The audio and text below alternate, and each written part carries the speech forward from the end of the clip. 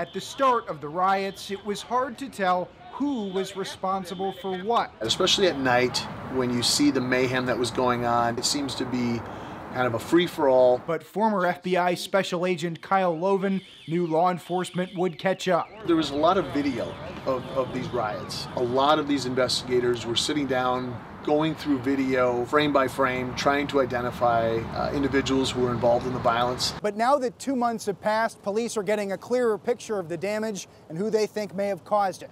They've identified a suspect in the destruction of the AutoZone across from the 3rd Precinct.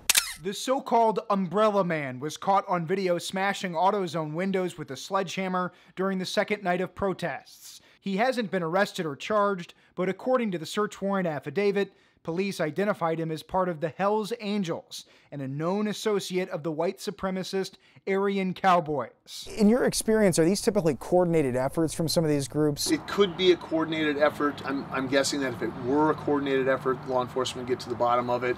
And it also could be just an individual who decided to take it upon himself to go down there. Police blame the suspect for changing the dynamic of peaceful protests into an atmosphere of hostility and tension, with a goal to incite violence. They're just looking for a trigger. So far, the ATF and partner agencies have also arrested at least 13 people for arson, including Matthew Rupert, who investigators say traveled from Illinois to riot. We come to riot, boy. This is what we came for, and we got it.